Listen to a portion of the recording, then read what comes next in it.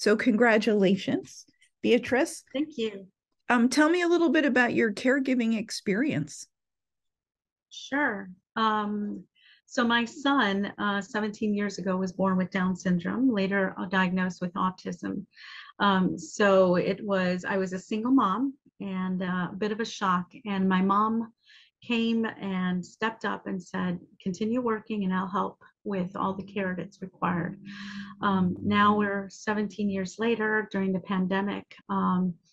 During an operation that my son needed a lot of care, I had to quit my job in order to care for him. And meanwhile, it was pandemic times, mom developed dementia.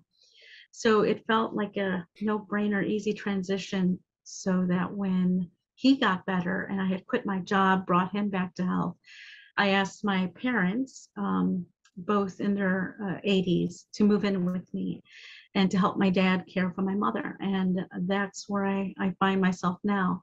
She's always been a caregiver herself, having had a mother who was bedridden. And as an only child, she was the one to do it. And so watching from experience, of course, I would be her caregiver. Well, I understand from being in a comparable situation that it's very demanding. And if you've had to quit your job to do the work, it creates real financial pressures, as well as Yes, being in this kind of sandwich generation of. And so I wonder, what kind of supports have you had that have been effective for you? And then we can talk about what kind of supports that you think, and maybe Bianca could also chime in at that point, from a policy standpoint, what would be helpful. But what have you found to be resources yeah. that have helped you on this path? So having others to speak to and having people step in to give you kind of respite. I also bought a pandemic dog, so to say, but he's been a wonderful thing to get me out, and we go for long walks, right? Every day we go for walks, and that has been so helpful to kind of refocus myself. But also just my siblings who come and visit mom, provide support, who let me kind of complain sometimes when I have to kind of get it out. And then also just within the disabled community, because like I said, I do have a son who has disabilities, connecting with other parents. I've become a support parent as well during that journey. And I know how important it is to have those support groups in place. So all of those things are necessary, just knowing when you're tired and need a break. Well, I'm glad to hear that you have those supports in place. I wonder, Bianca, could you add a little bit here about where you see a policy agenda related to caregiving and how we can help support that and move that forward? I think it's not just what the government can do, it's also what businesses can do.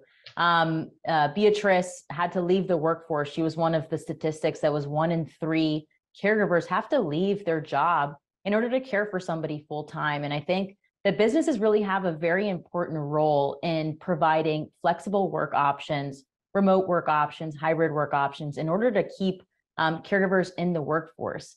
There are 53 million Americans in the United States who are providing care. And the level of care that's required by this aging demographic is only getting much, much larger, but the number of caregivers is staying relatively flat. And we're already seeing a huge labor shortage in the market today, and that's only going to get worse. And so we as business owners, we as businesses have to be flexible. We have to adapt to their needs. Because caregivers are great employees.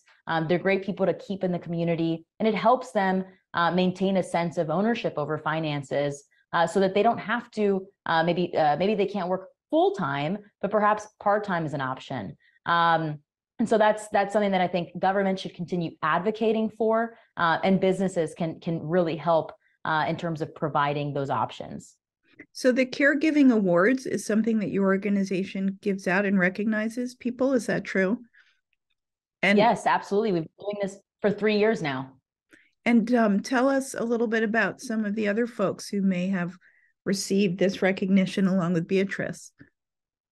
We had 5 different awards or 6 different awards this year. Beatrice won the overarching Caregiver of the Year award. But we also had others like Gen Z, where we also brought to light the Gen Z population. We had Brandon, who is 27 years old, but had to quit and leave college at 19 years old in order to care for his mom, who was diagnosed with dementia. And he's still a full-time caregiver for her. We also gave an award out to the best parent of the Caregiver of the Year award, where we Anna, who cares for her son, who she adopted, who had many special needs and required full-time care. So there's a lot of faces to caregivers. It's not just those who are caregiving for the elderly. It's also people who have disability. It's people who had a disability later on in life from a car crash or TBI. And there's all sorts of caregivers from young to older that need to be recognized for their hard work. And we're very honored and blessed to be able to give back with our partner Tranquility, which is an incontinence brand that many people love to buy from Carewell.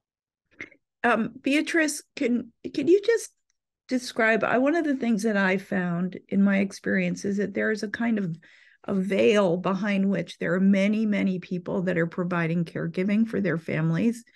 But unlike with small children, where you're in the park and you're playing with other parents and, you see each other, you don't really know that there are all these people in houses caring for each other. And I wondered, did you find that too? I mean, have you talk to people and uncovers how many people are involved in this level of care for their family members? Yeah, I think especially because I've been involved since my son was about 2 years old in a support group for families with disabilities, particularly Spanish-speaking families. And it's a huge stigma among Latinos, especially that the mother somehow caused this disability. So I would visit like hospitals where newborns were and kind of reassure them it's nothing you did, it's a genetic mutation, and have to explain that.